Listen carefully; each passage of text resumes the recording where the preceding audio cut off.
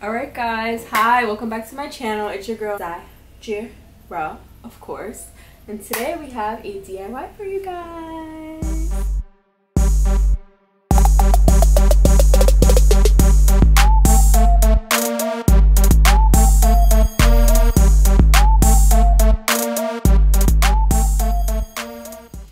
Alright, so today I'm basically going to be making my tables for my surprise bridal proposal. Shh, don't tell anyone.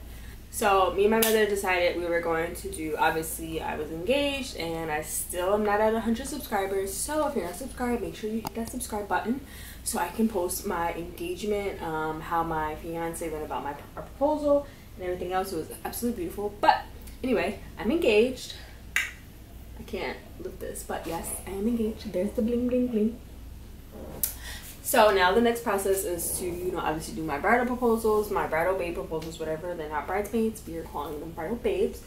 So I am doing a surprise proposal. I don't know if I should do a part 2 video of like the surprise and everything. I think I'm gonna do it separately of like everything that we're doing and how I'm going up with the surprise and how I did it and yada. But today is just strictly how we're setting up the picnic. So in a sense, we are doing a surprise picnic.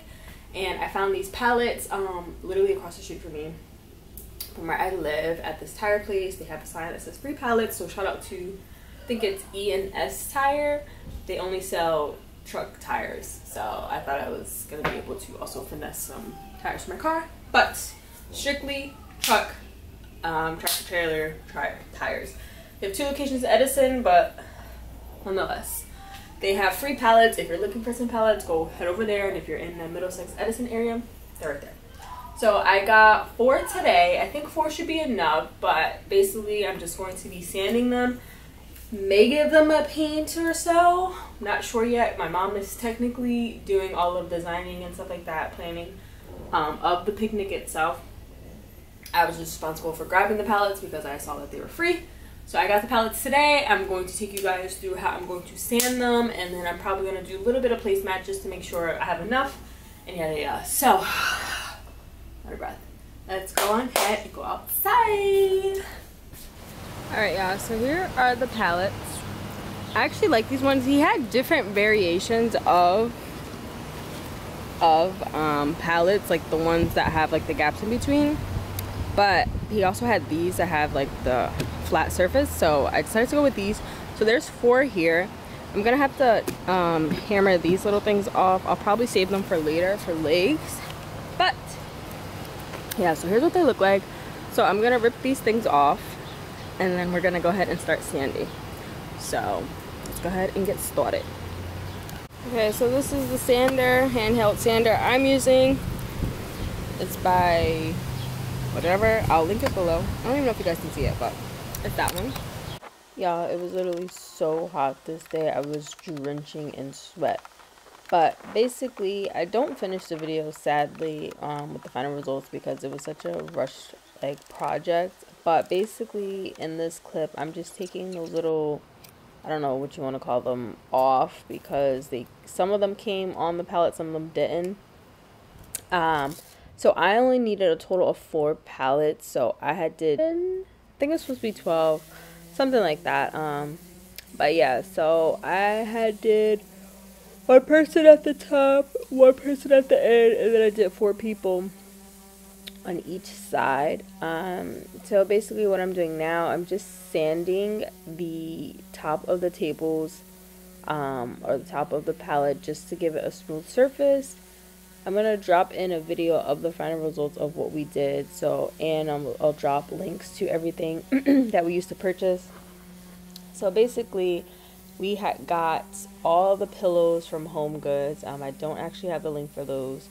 All the pillows from Home Goods. We had just bought some, I think we got about like 8 or maybe 4 yards of fabric, that like ivory color, and then we got the champagne color. So we had thrown the ivory color on the tabletop, and then we threw the champagne for like the flooring. I forgot what the little plates are called, but we got placemats, the pink things. We got placemats, and then we got, I forgot what the gold things are called, but we got those from Amazing Savings. We got the little champagne glasses, the little tabletop chandelier things my mom got from Amazon. And the thing that's covered in tulle, also from Amazon. I'll link that. I don't know exactly what it's called, but got that from Amazon. The silverware is all plastic from Amazing Savings. And I don't know if you guys can see the little backdrop, but the little gold thing, the gold circle thing, like the photo shoot thing, I had also got from Amazon that I ended up keeping because I ended up using that at my engagement party.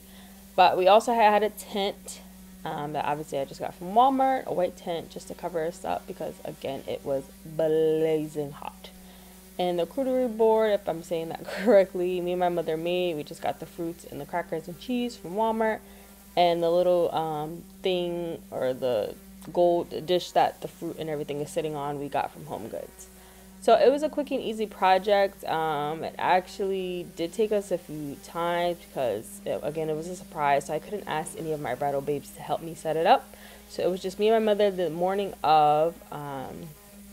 And yeah, it's just a quick, easy. It was cute. It was fun. And most of the stuff we ended up returning. Don't tell anyone that. But most of the stuff we ended up returning because we didn't use it or didn't need it any longer.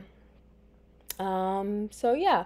I'm going to do a part 2 of like the girls coming in, our pictures, and how just everything worked out.